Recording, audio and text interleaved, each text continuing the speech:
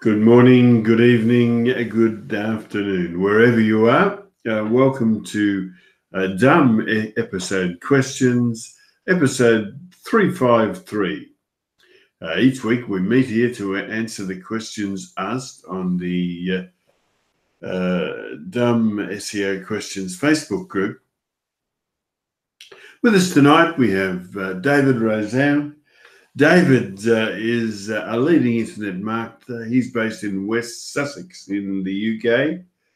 You can find David at davidrozan.com.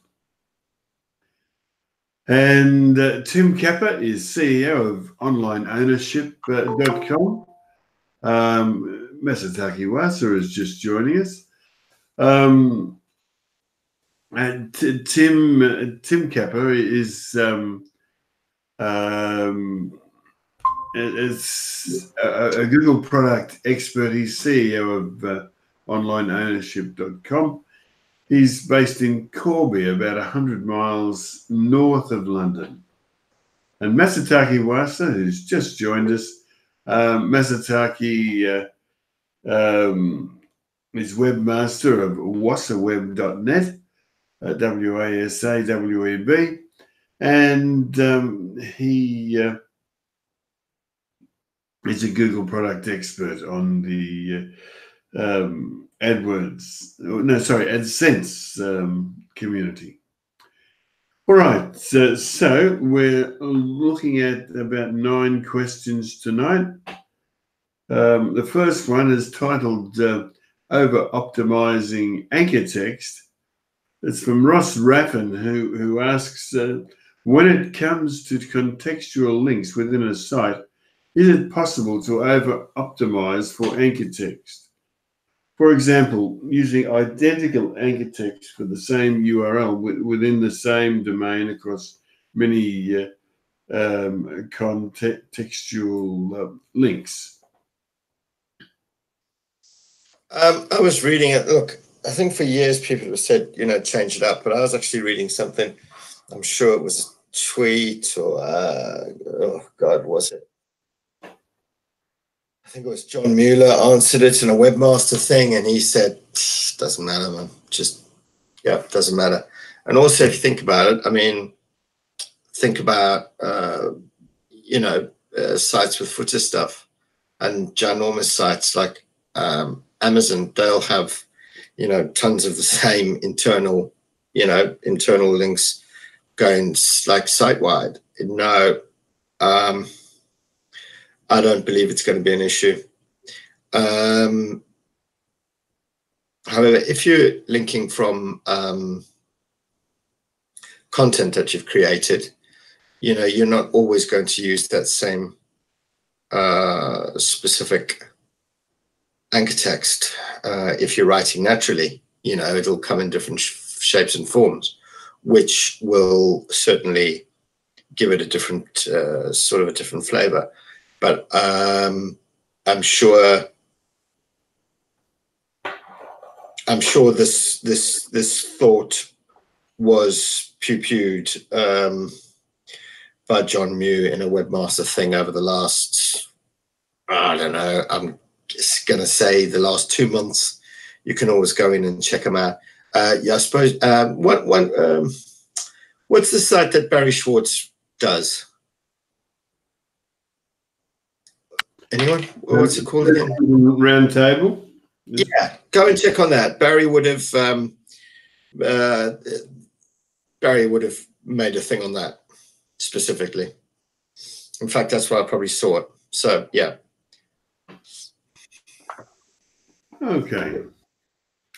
All right. Anyone to add to that? Not really, no. But just if you were going to be creating anchor text, if you were creating good content, you probably wouldn't hit this problem. I'll assume that these anchor text, these links are in place already, and as Tim says, there's probably not a problem.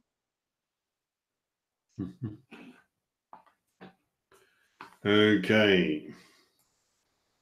Right, let's move on to the next. Question 2 on our run list, the struggle on keyword searching. Bervillion Glen Miakasissa asked, he said, hey guys, what do you struggle with most when it comes to keyword searching?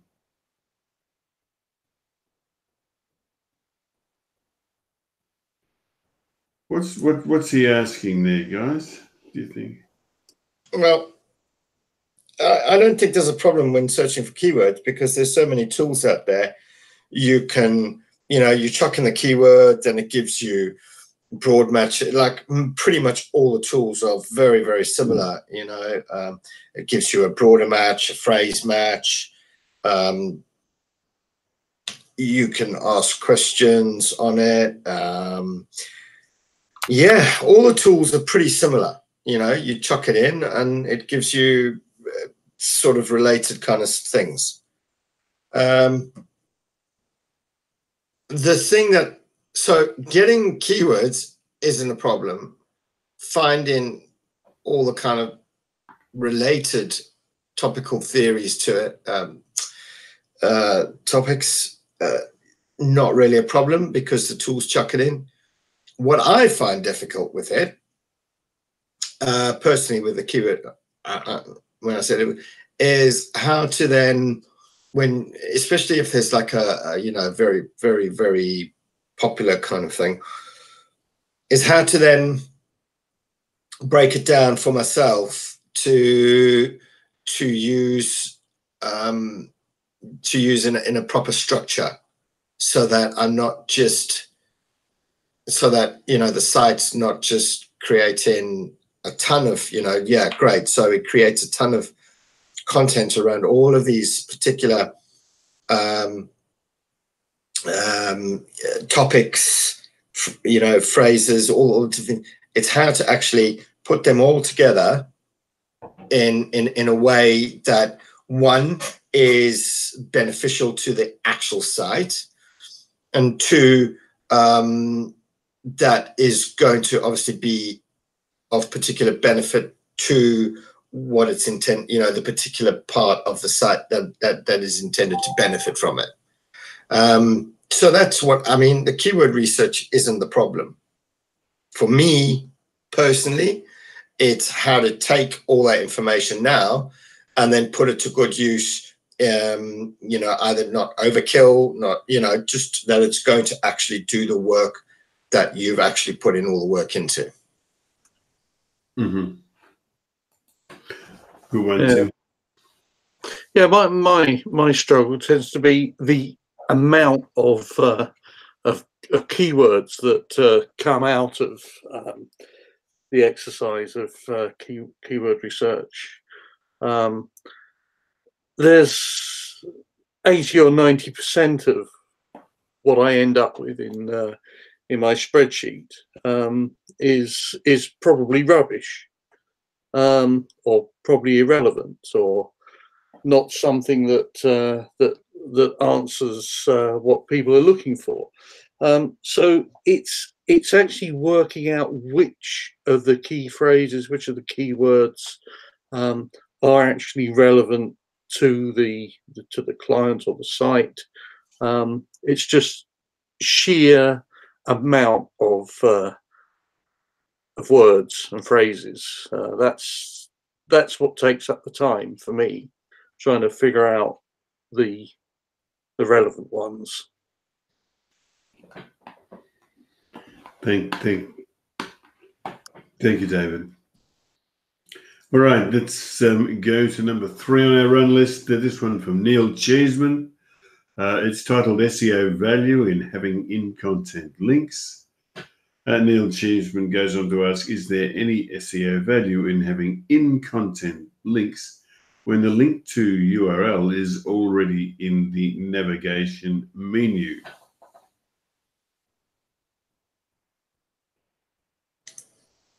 Yeah, certainly. Because if somebody's reading I don't know. I'm just going to think this is that your theatre site again. Somebody's reading a review on the latest play.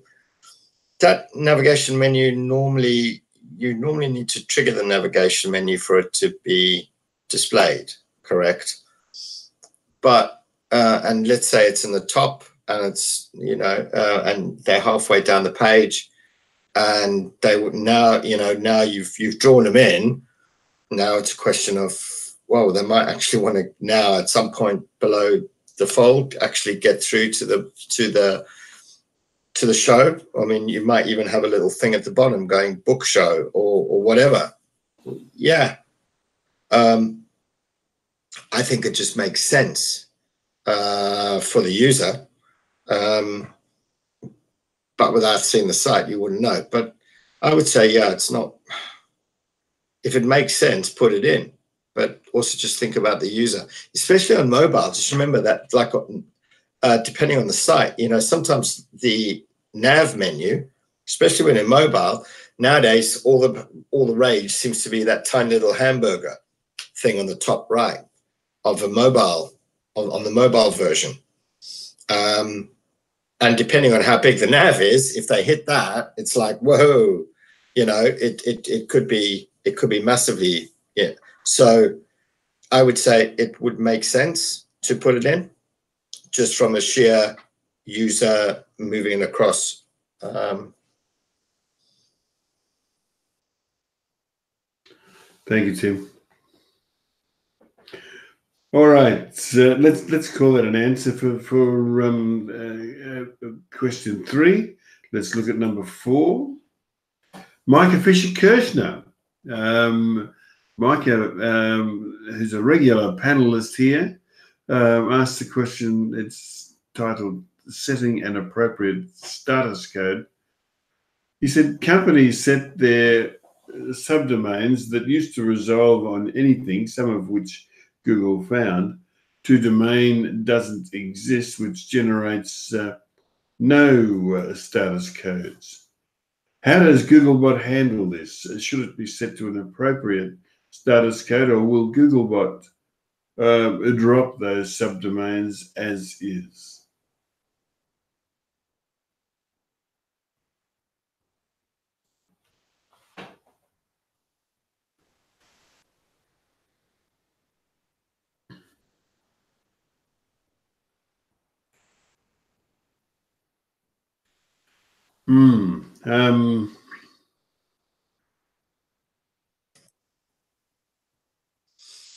I'm not. I don't know.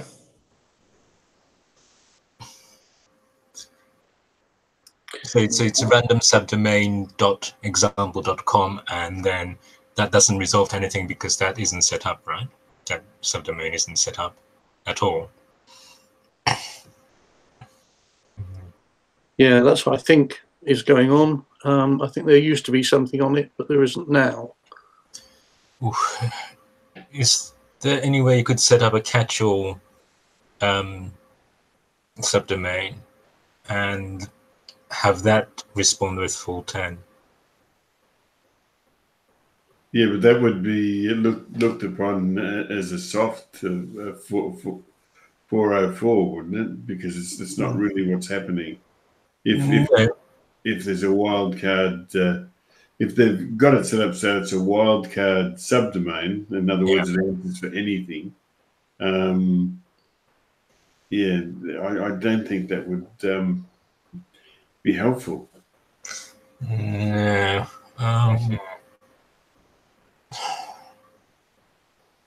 I suppose if it's a small number of cases, then that can be ignored. I don't know. I mean, eventually Google will realize that the pages don't exist, right? Yeah.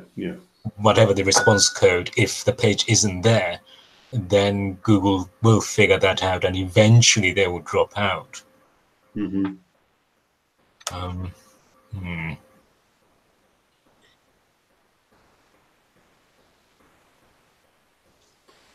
Yeah, I don't know.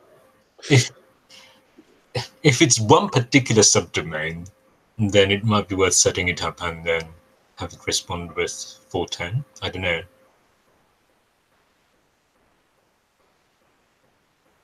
With sort of catch-all. Hmm. And I suppose that the content isn't sort of one-to-one on the actual domain. So it's not a sort of a redirect job either. So, if it's the same file that happened to be on a subdomain and that can be found on the main site now, then redirect might be an option, but I suppose that isn't the case here. No, true. The good thing is that Michael Fisher-Kirchner will be on top of it. He'll be able to tell us in the green room next week, or even today. Yeah. He might even turn up today. He'll be able to figure it out. If there's one person who can figure it out, then it's him. All right, we can come back to number 4 shortly. Let's move forward, and we'll go to number 5. It's from Danny Chua.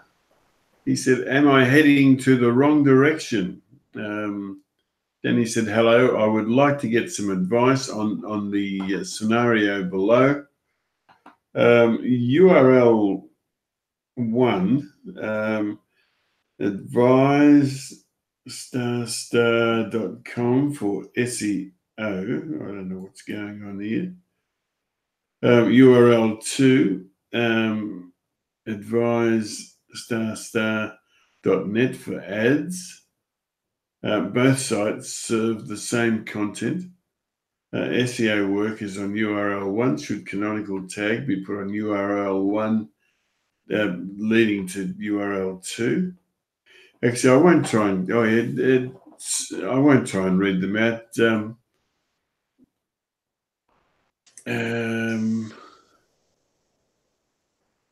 Yeah, does anybody want to give us an answer on this one?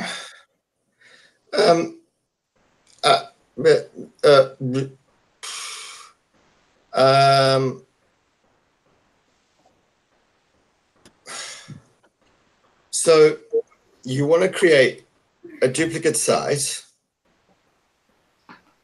the main one .com and the .net to run ads on. Whether you canonicalize the ads to the ad site to the organic site, or no index it, I'm still failing to see how you get in traffic to the ad site to actually, I mean, Is it for tracking performance, the respective performance of, ads and non-ads, as it were? No, he wants organic traffic to the .com site, and he said he wants the .net site would just be for ads. In what way? Is he advertising? Right. Is he advertising to get traffic to the ad site from? Yeah, this is what I don't understand. Yeah. Like, if you're going to be running ads online, surely you want them to come to your main site. Yeah. I think Richard asked that question. This is why you what are you trying to achieve?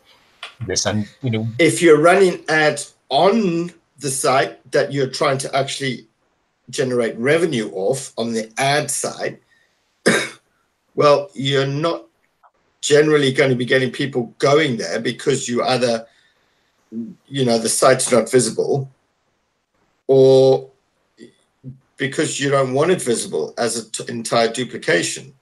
So I don't know. No. No, I don't understand either. So, well, if there are going to be two sites, and if .com is going to be shown in search engines, then that's the site you want to have. So .net will be, the .com would be the canonical page, right? Both versions. And you could no index. .net. But I mean, I don't see the point. I mean, I'm not entirely sure what he's trying to achieve. I think it really depends on that. What exactly is he trying to achieve by having exactly the same site twice over, and for different traffic sources, as far as I can gather? I think we need to also understand is when he says ads, does he mean he's running ads to go to that site, to the ad site, or does he want to run ads on the ad site for additional source of revenue? But yeah, the way I understood it was that .com for search results, and then .net for he's running ads to get traffic to his .net site, and he wants to track how he's doing. Doing on .net. Yeah, but think about the actual user. Like, so, yeah, I mean, you can track your ads properly. Yeah. I mean, I don't understand why you can't. It will tell you what is organic and what is paid. So I think, I don't know, I think it really does come down to what the purpose of having two sites is. You know, why do you want to have two sites with exactly the same content? If it's purely for tracking purposes, then that doesn't really make sense.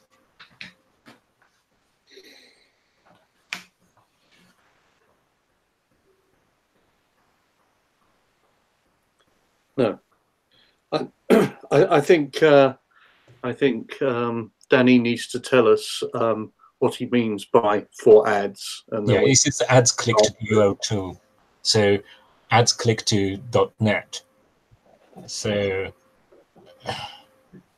if that's what he's trying to do, there's no point. He might just as well have one site and not have any chance of the two interfering with each other, and also not have the problem of managing two sites.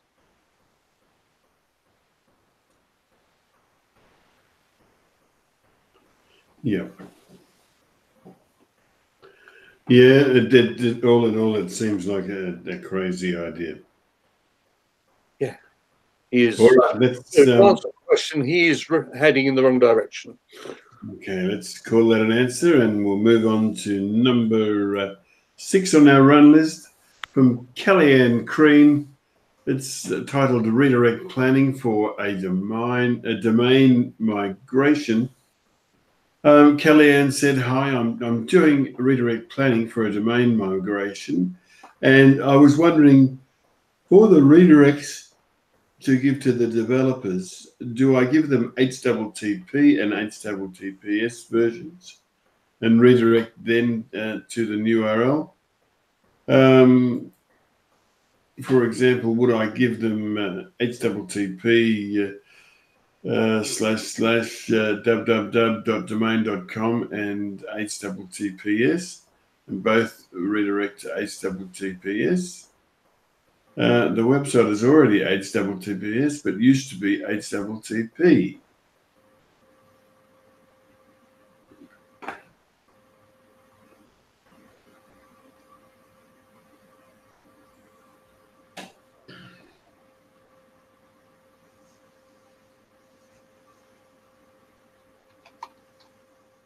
While we're thinking on this one, I've got to thank people like Dave Elliott and Michael Martinez. These guys answer questions through the week, and they make our service just so much more valuable, and we think so much. Yeah, I agree with Richard. If it can be done in one hop, then that's best. So if the ultimate destination is HTTPS domain2.com, then you want to redirect from the domain HTTP domain straight to HTTPS domain2.com. rather than, having a two-step redirect.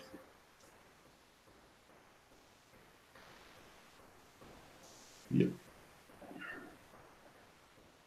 Okay.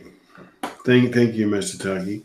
Okay, let's go to number 7 on our run list. This one from Wayne Davis. It's titled "How to Encourage Google to De-index Pages." Wayne said, "Hi, I have redirected an old site to my new business site in the htaccess file. So far, all of my new URLs for good searches are showing the new site. There are still about 200 pages indexed from the old site. And my question is, 1, how do I encourage Google to de-index these 200 pages more quickly? And when is it safe to delete the old site, including htaccess, and redirect from the domain name? Thank you." I think it's two things, isn't it? One is, are you getting any traffic from those old URLs, and whether you have any links to those old URLs. If you're getting any value from the old site, the old URLs, then you should keep them live. I would keep the two sites up and running for a good while.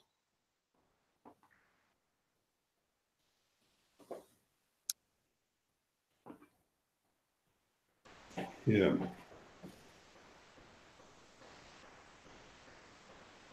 I think Michael Martinez's comment too is good. He in the Dumb SEO Questions Facebook group he said, "I wouldn't de-index the old URLs. I just let Google retire them normally as it recrawls the web."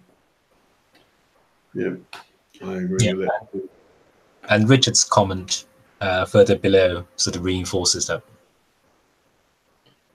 Thank you, Masataki.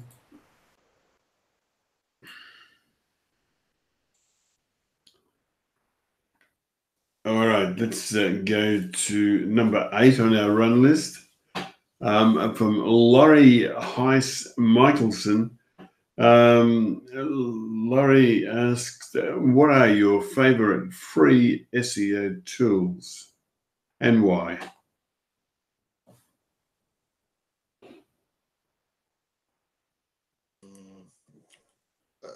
Free. Well, I like Answer the Public. There's a new one, also Asked. I use Squoosh a hang of a lot.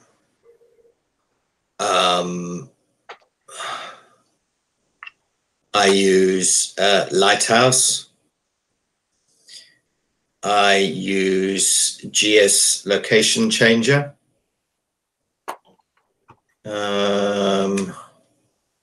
What else? It's not really a tool, but it's a little Chrome extension snippet preview tool, which Dan Petrovic created, but it used to take you, if you wanted to check out your structured data, it used to take the URL, put it into it. Obviously now they've actually got a structured data testing tool homepage. It still takes you there, but just doesn't load up the actual thing. What else have I got? Oh, there's such a cool little Chrome extension, Google Search Console Full Width. That's I used like massively. Or on Search Console, if you're comparing, so I don't know if you ever, so if you're doing clicks, impressions, and position, and then you do like, let's say a 3-month or 28-day or whatever compare, and because then it's going to show it 6 times, 6 columns in Search Console. Well, what this little thing does is refreshes it and actually changes the page into like a full width, and it actually fits on nicely. So that's pretty nifty. Cool. I'm going to have to try that out. Yeah, it's just like easier, because if you're comparing, let's say, the 3-month, it's like sometimes it's even if you're on a laptop, it's a bit. I think those are my pretty much free ones I use all the time. There must be hundreds, but those are kind of my ones which I'm just looking at my desktop. So yeah.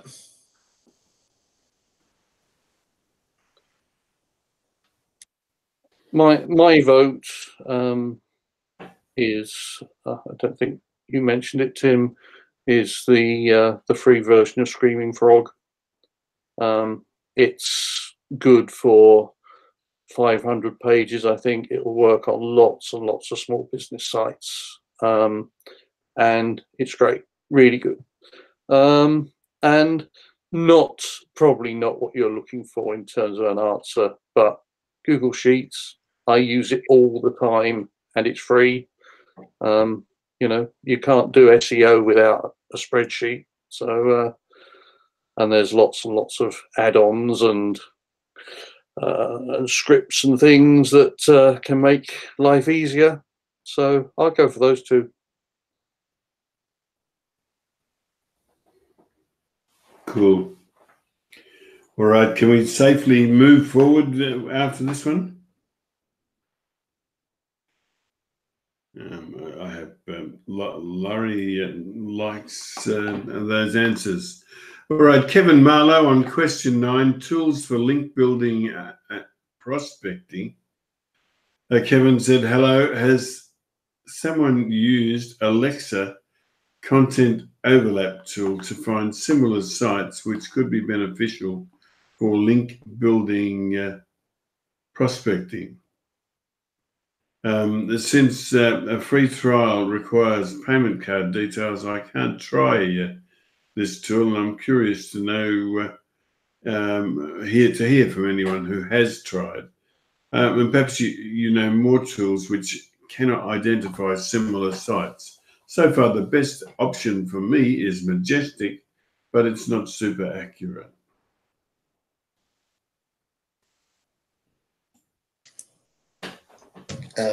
No, sorry, I've never even heard of it.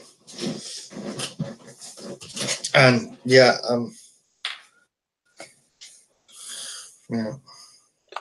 No, it's not something I do, link building prospecting, and I've never heard of Alexa content overlap tool. So let's point Kevin towards Michael Martinez's partners outreach team, and that sounds eminently sensible.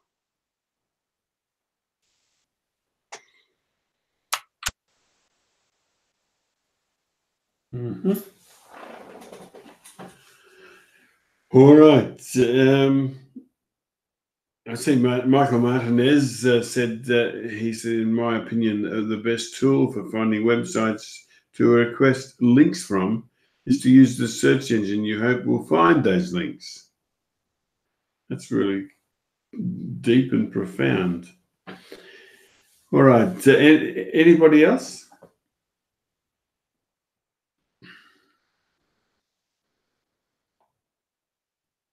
All right, let's look at it. Thank you for watching time. I'd like to thank all of you guys here today, David Rozam, Tim Kappa, Masataki Wasa, and also the people who answer questions on the Dumb SEO Questions Facebook group through the week. People like Dave Elliott, Richard Hearn, Michael Martinez, Michael Stricker. We thank you so much. We'll be back at the same time next week to do this all again. But for now, it's thank you very much and good night.